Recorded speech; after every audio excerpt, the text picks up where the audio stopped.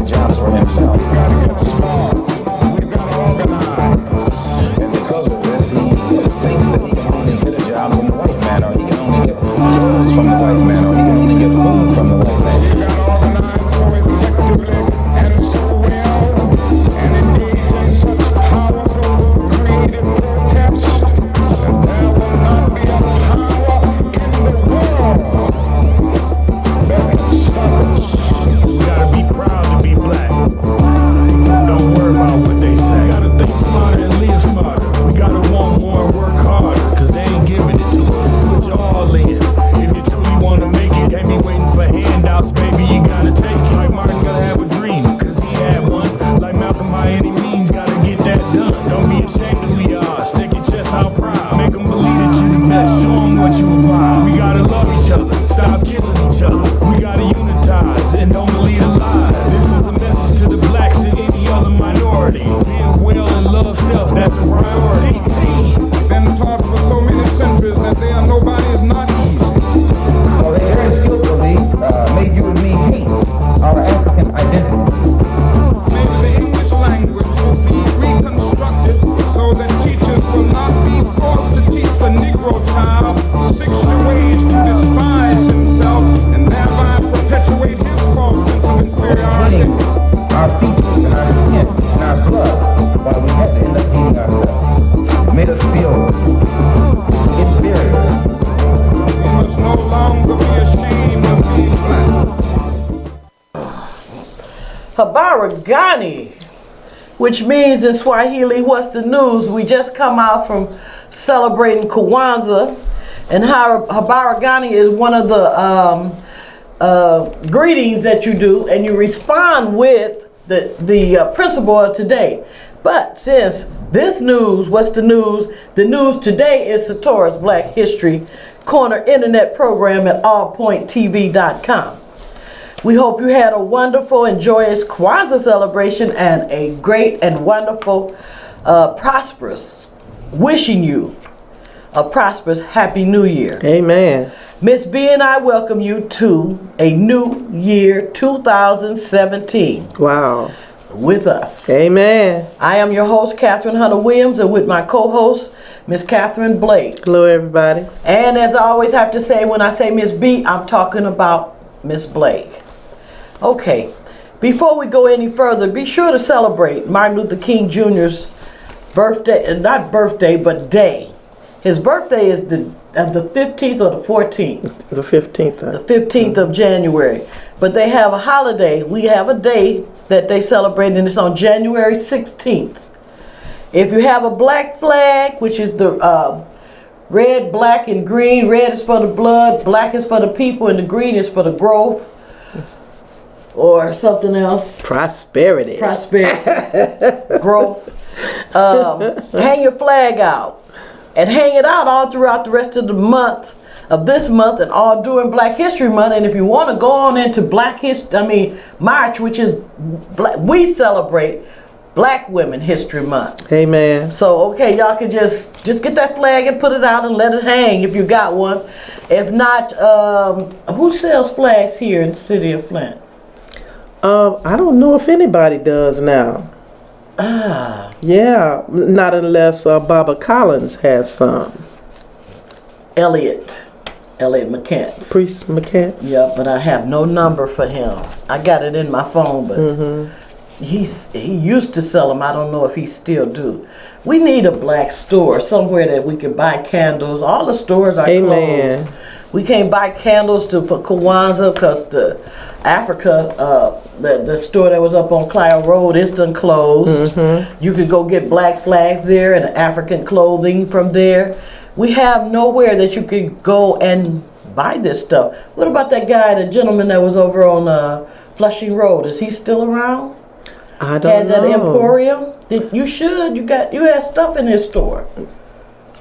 Oh, him. Yeah. Oh, no. He is that's totally different now. Yeah.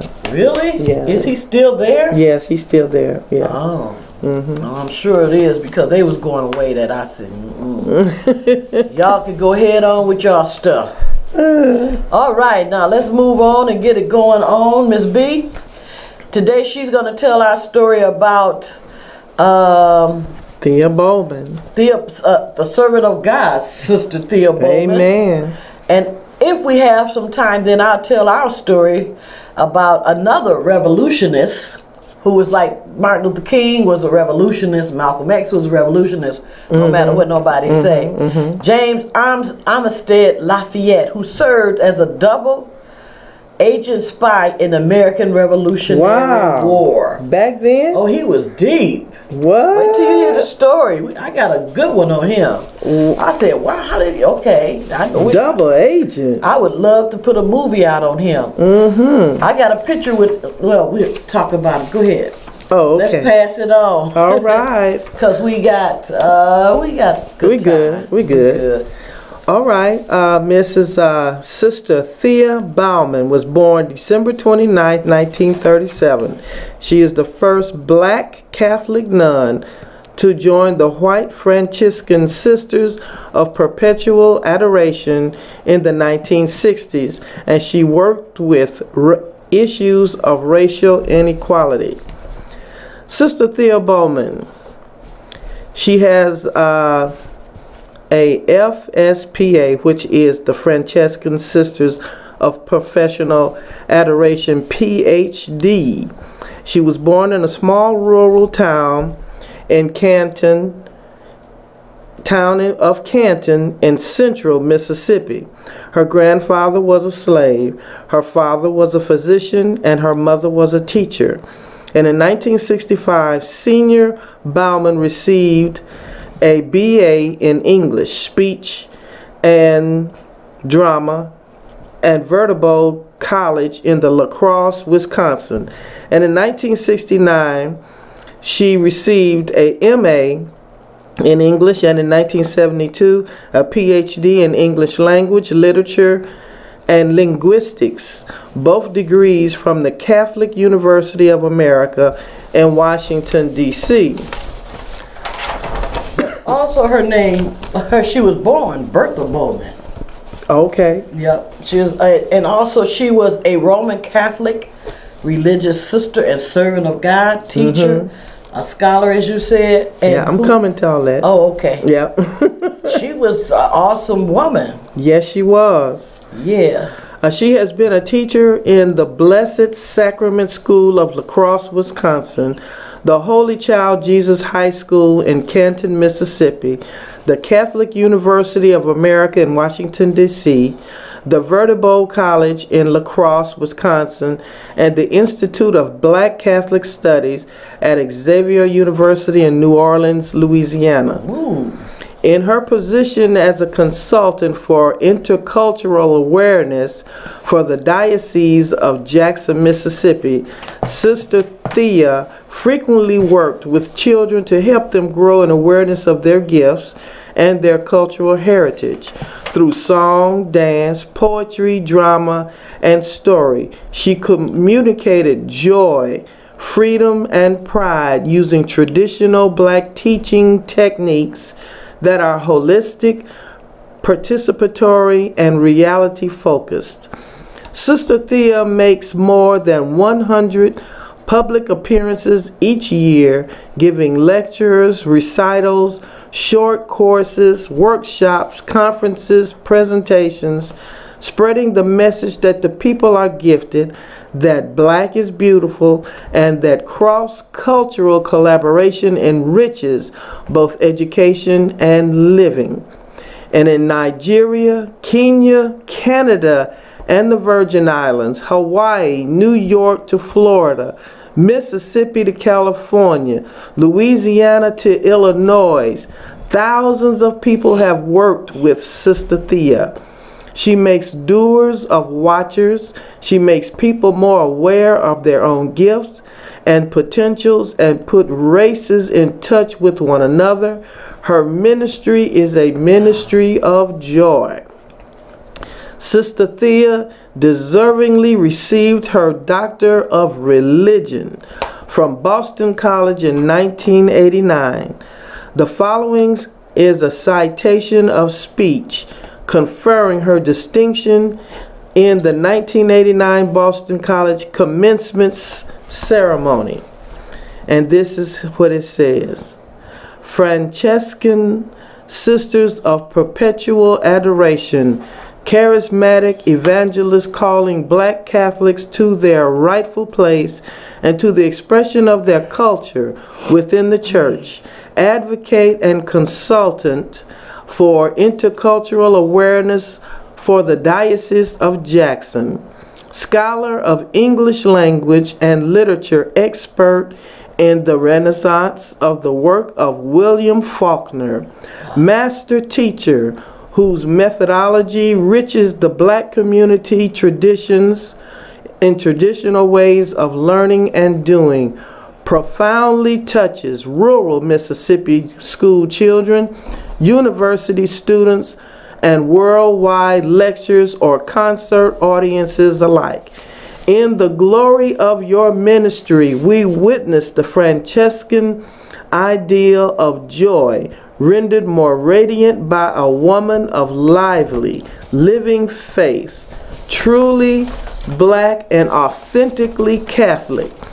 To your lifetime of building the kingdom of God, preaching the good news in the language of your people, and reclaiming the virtues and values that are your inheritance.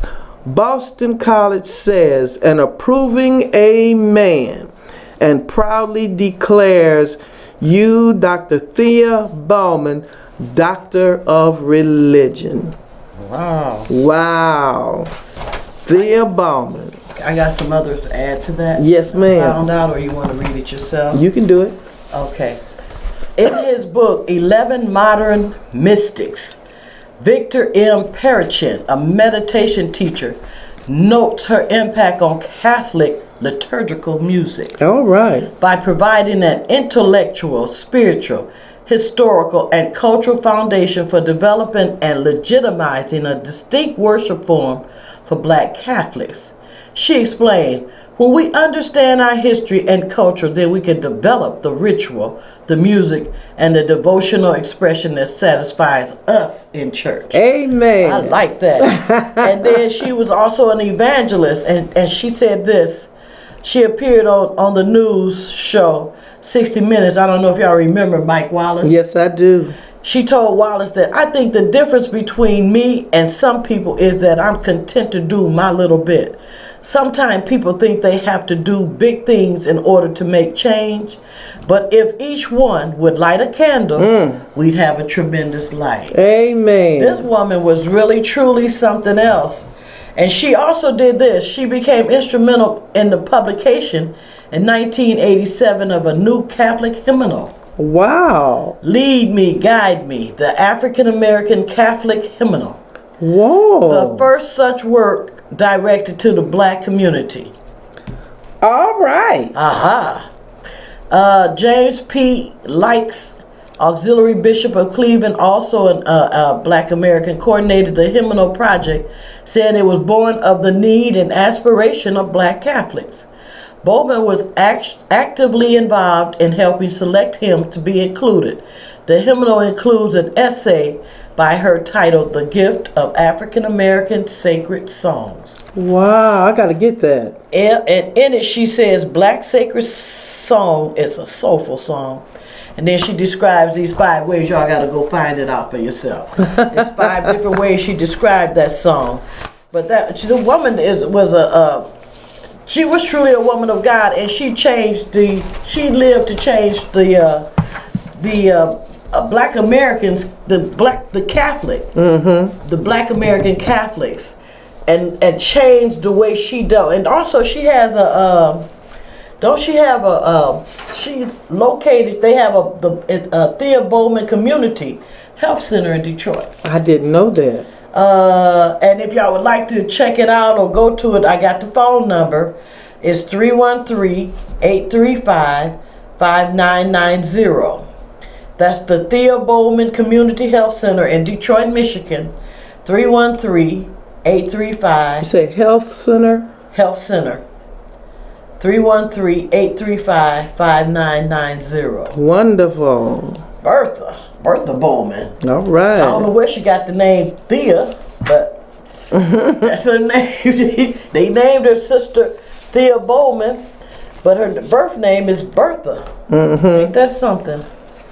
I wonder how that happened, how they changed her name, or how she changed her name. Or a lot of times when a person joins the religious orders of the Roman Catholic Church, they're actually their name that they were given as a childhood is like given up, and they choose they choose like a name from a saint or something like that they respect or admire. So I mean, it might be Thea, it might be one of the, I don't know. So there's so many hundreds of maybe thousands of saints in the Catholic, world. So, yeah, they usually do that. Like a lot of them, they'll have like Benedict. Like one of what I liked was Benedict Rochelle. He used to be on EWTN. He was a monk, and then a lot of times they'll give up. Benedict usually is not a name that people give their children. It's more of an old-fashioned name. Arnold. So yeah.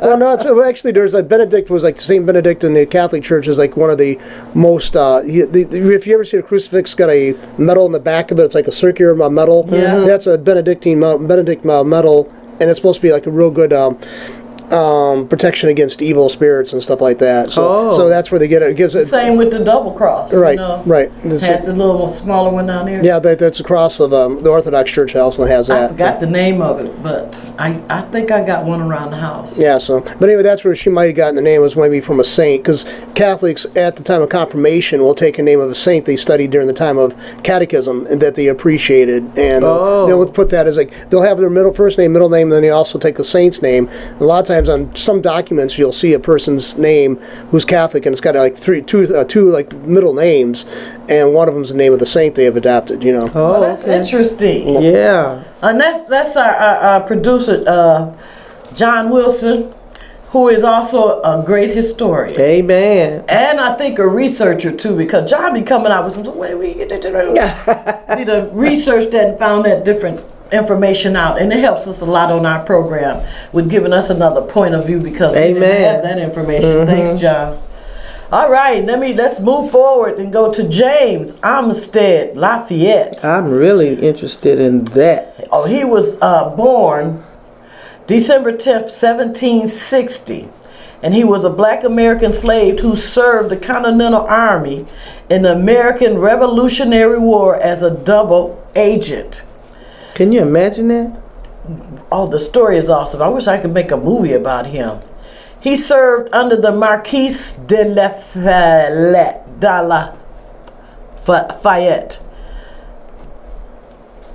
Did I pronounce his name? Lafayette. I'm sorry. Yeah, reporting on the activities first of Benedict Arnold, which we was talking a little bit about earlier, after he had gone over to the British, and then Lord Cornwallis during the run-up to the Battle of Yorktown. He also fed false information to them. He also worked with George Washington. After getting the consent of his master, Armistead volunteered in 1781 to join the army under Lafayette. And also I'll get to it.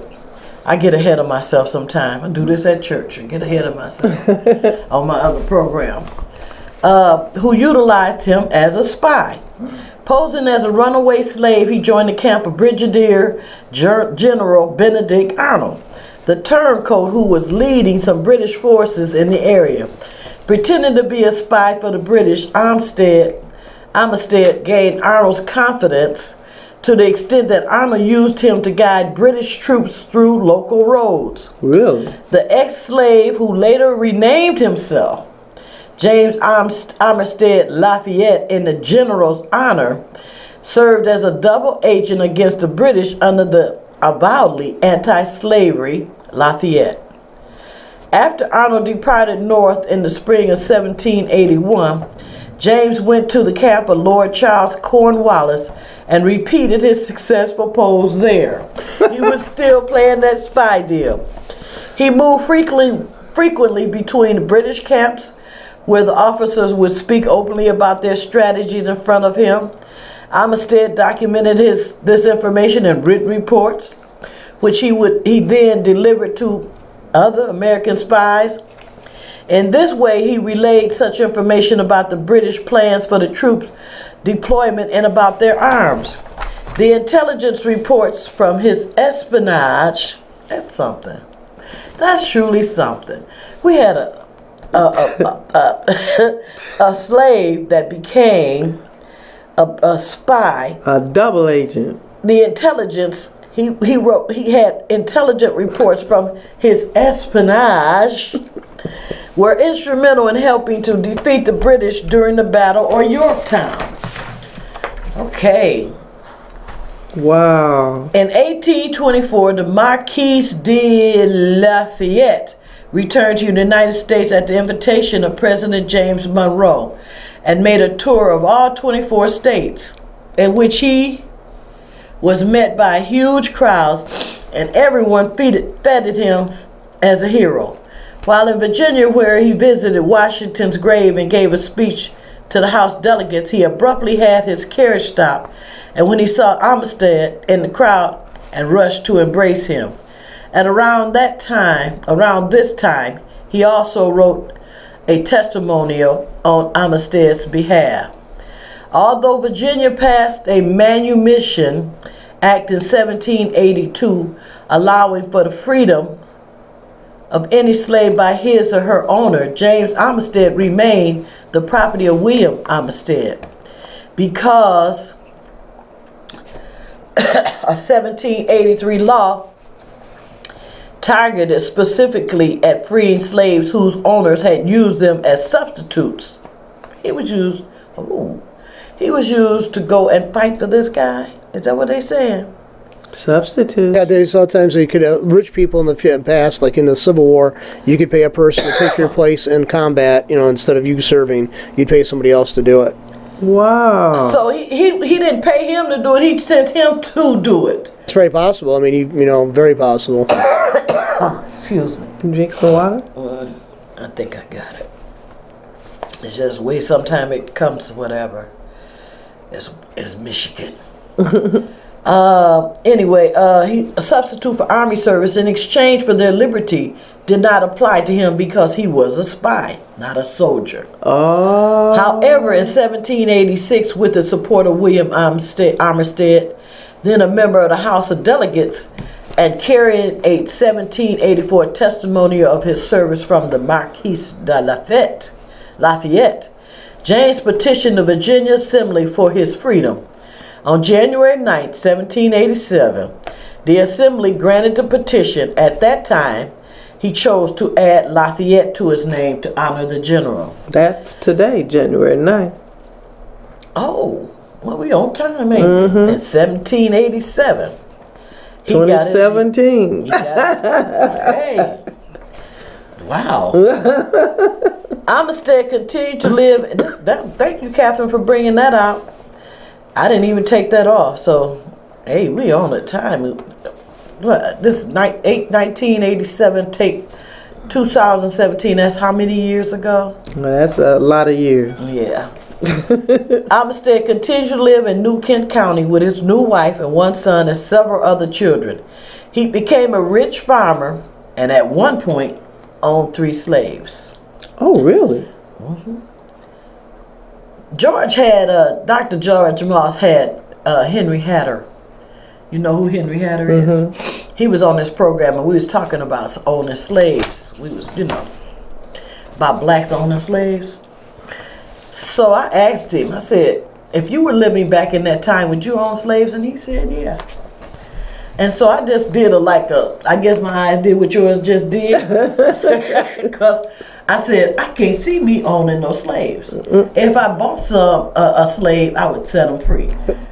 But he would be the bourgeois of at that time. Because that was what owned slaves was bourgeois black people, status hunters. Well, see, the thing is, we have the benefit of looking back, back and say, look what they did, and we wouldn't do that. But in all reality, many people would have. I mean, even though the ones they say like they wouldn't do it, it's just something you fell into. There was no real big there was no big a stigma attached to it.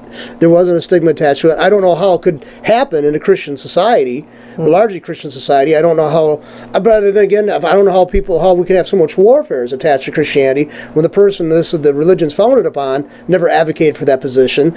But I guess it basically comes down to simple as humans are humans, and you have a tendency to, if those who you could suppress and oppress, you're going to do it. If you get the chance to steamroll over somebody, you're going to do it. So but who knows? The slaves, the blacks back then, who were free, it was about status. The more slaves you had, the more status you had. That's what that was about back then. Right. And till the white man put him in his place. And they made a law. I wrote about it in the newsletter. They put this law, and I can't think of that right now, but they put this law that they took them down. They put them in their place. They didn't want them equal to them. Well, see, someday we'll go into dialogue about a Nietzschean idea about master and slave moralities, and that's a real good thing to look at. Nietzsche's idea about the master and slave moralities. It's really, it's basically what you're talking about right now. Basically whatever the master possesses, the slave is not going to allow or even want to have possess themselves because they don't want to resemble too much of their oppressor. So whatever they see in themselves that might be like their oppressor, they demonize, or no, it's no longer bad, but it's now considered quote-unquote evil. So anything it's kind of the transference of the changing of the values. What you value is going to be different than the person who's over you because you don't want to be like them. So you have a tendency to, Nietzsche talks about that quite a bit in his master and slave morality stuff. So it's really an interesting conversation. Can we invite him on the show? Nietzsche, he's been dead since 1900. Okay. By 1818, he applied the state legislature for financial aid. He was granted $60 for present relief and a $40 annual pension for his service in the Revolutionary War. Armistead died on August 9th, 1830 in Baltimore, Maryland. There's a picture, John, with him standing up there with George Washington. Okay, it says, this is what this says. It says, through the eyes of whites. And it says, slavery in the eyes of whites was glossed over. Not everyone agreed with slavery, but the one who did made slavery out to be a pleasant experience.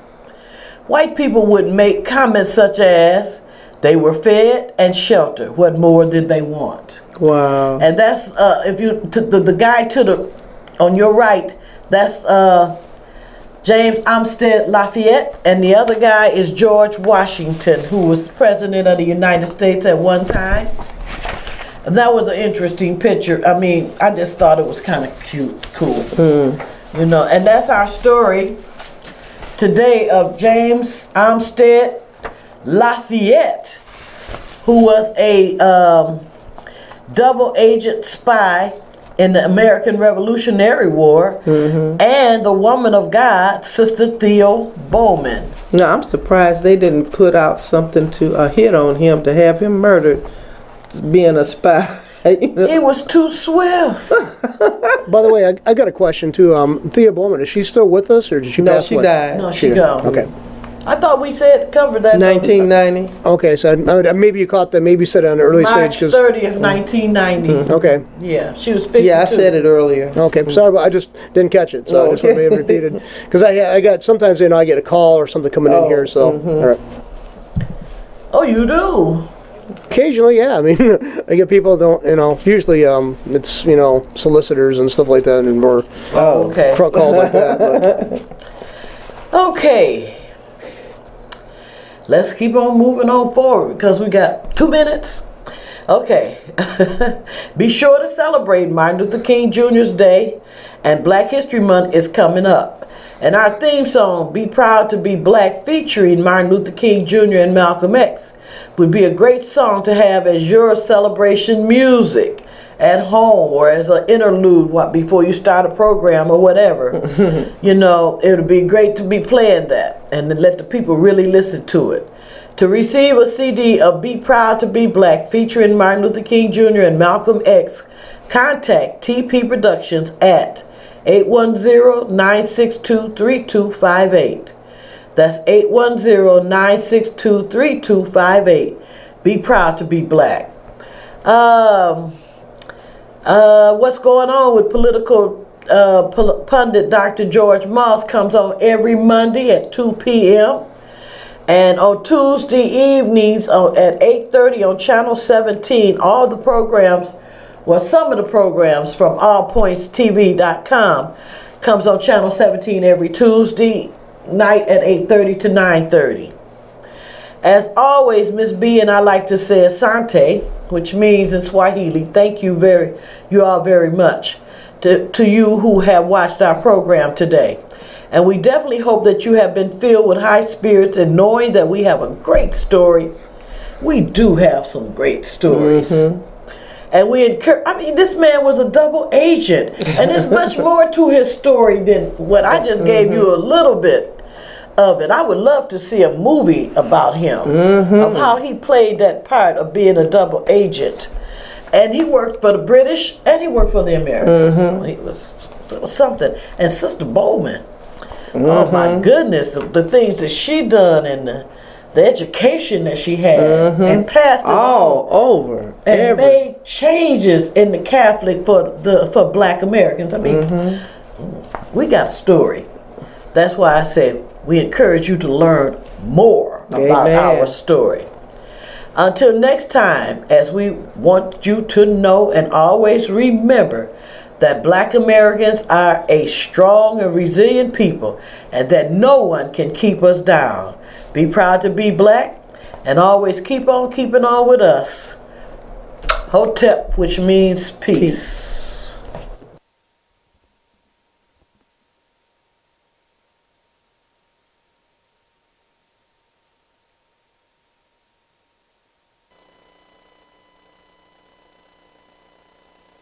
A knowledge of self.